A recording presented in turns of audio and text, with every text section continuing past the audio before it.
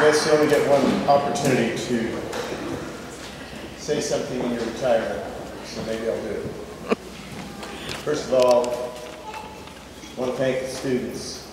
Of course, these that are sitting here, but there's some of you out here that are former students and others that aren't here tonight, but without them, just their cooperation, their desire to learn and become better musicians is just very rewarding for me as a teacher.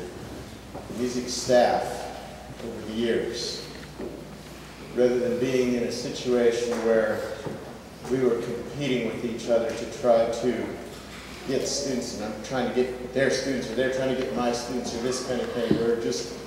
We worked together. And as you noticed, if you noticed in the concert this evening, students that are in all three of the groups this evening.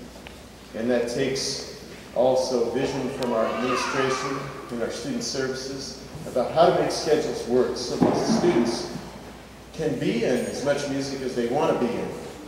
I hope we hold on to that here.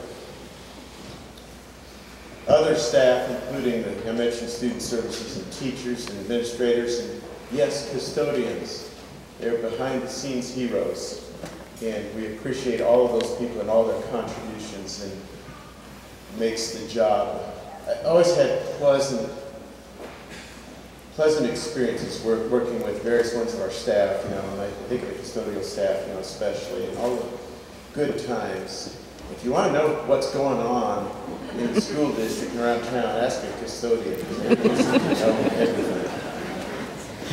And of course, Mrs. McClellan, in the 16 years that we worked together, never dreamed that would be a reality, that we would teach strings together.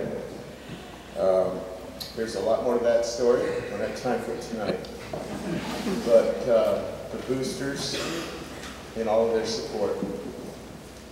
When I first started the dessert concert 20-some years ago, it got to be kind of a stressful thing in the days leading up to it.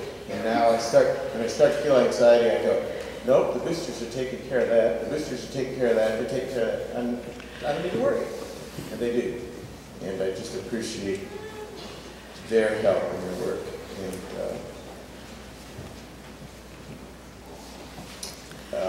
I know there are people that I'm forgetting when I think about thanking people.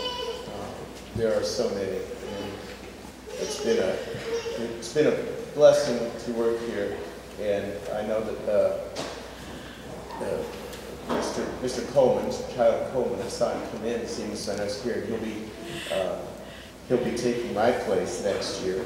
And his wife is teaching the beginning strings and the elementary strings, so we have a husband and wife team again going here in Massachusetts. So thank you for the opportunity to do what I do. It's been just an amazing thing to be able to get up in the morning and come and make music every day.